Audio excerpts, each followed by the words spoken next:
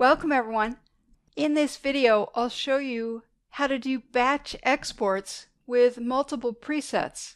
This was introduced in Lightroom Classic version 9. For any number of images that you export, you can now export multiple files at once. For example, a full-size JPEG for printing and a small JPEG for online sharing. You'll do this using presets.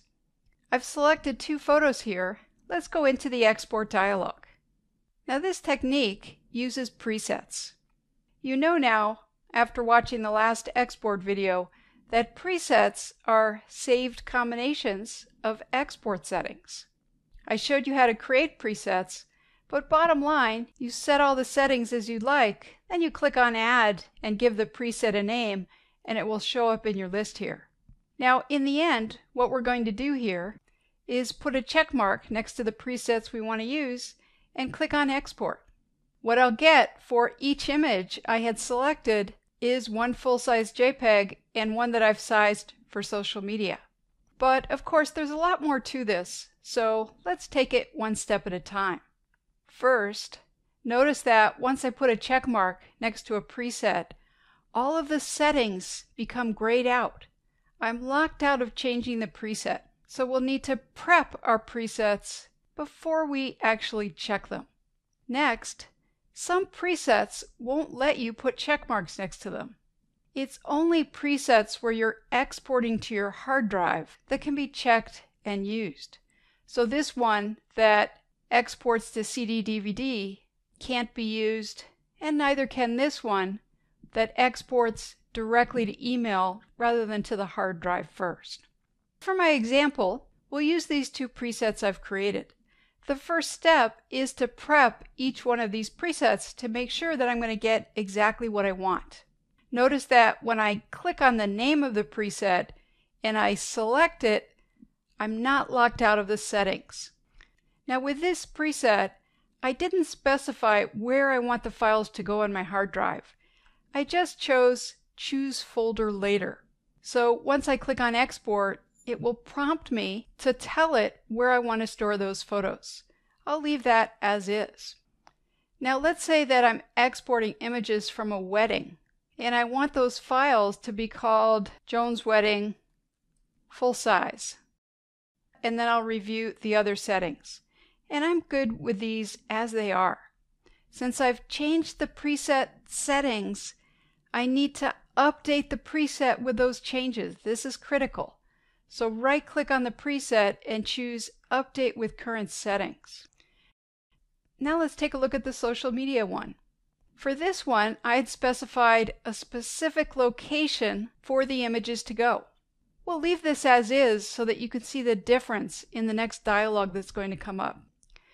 Now if these are for the Jones wedding, I don't want them named Oaxaca, so I'll need to change this. By the way, I'm going to show you an alternative towards the end of this video to always typing in a new name here. But of course, you don't have to rename your files when you export. This just happens to be what I've chosen for my examples. And the rest of these settings I've already set as I like them, just a 2000 pixel result, and I'm good to go. So I've made changes here, so I need to right-click and Update with Current Settings. Now that I've prepped the presets, I can check the boxes. I'll get to this message a little bit later. Let's go ahead and click on Export. Since for the full-size JPEG preset, I chose Choose Folder Later for the location, I'm now prompted to choose that. Notice that I'm not prompted for the social media one because I hard-coded in where I wanted those to go. So I'll click on Choose. I'll come out to my desktop. We'll put them in this Export Video Tutorial folder, and we'll create a new subfolder for full-size JPEGs. I'll click on Create and Choose. Now I'll click on Done. I can see the exports happening up here in the status bar, and because I had chosen in the export dialog for it to open Finder or Windows Explorer when it was done to show me the images, I can see them here now. So I've got a social media folder and a full-size JPEG folder. So if you're exporting 500 or 2,000 images from a wedding and you need multiple versions, this could definitely save you some time. Let's get into a few more detailed scenarios. I'll click on Export, and let's say I do the exact same export again. I'll choose this same location, and I'll click on Done. When I redid the export, I used the exact same file names as the first export, so I wanted to show you what will happen in that case. Joan's Wedding Full Size 1 and 2 were the originals. When Lightroom found during the second export that those files already existed, it used the same names but then appended the name of the preset. Now let's go back into the export dialog and we'll check one of these boxes again and talk about this message here. Even though we're locked out of the settings here, we can still see what they are. However, there are a couple sections missing. We're missing the post-processing one, and then we're missing any sections that third-party plugins have added. However, even though they're not shown here, when Lightroom does the export, it will respect your settings on those. There seems to be a bug here in 9.0. Now I expect when I have a preset checked that I won't see the post-processing section at the bottom. But when I uncheck this, I'm still not seeing it. However, if I cancel and then I click on Export again and they're unchecked, now I see it at the bottom and I can access it and change it. So keep that in mind as you're editing your presets. Just another detail or two. I've mentioned that if you want to edit a preset, you need to uncheck all of the presets and then click on the name of the one that you want to work with. In addition, if you have one checked and you try to right-click to rename or delete a preset, you won't be able to. You're locked out of it. You can only import other presets. So again, uncheck it and select it.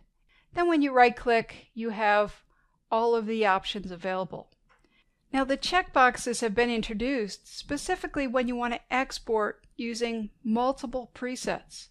However, what if you're only looking to export one version, meaning with one preset, just like you used to do, and it's set up exactly as you want it? In that case, there's no need to check it before you export, but there's no harm either.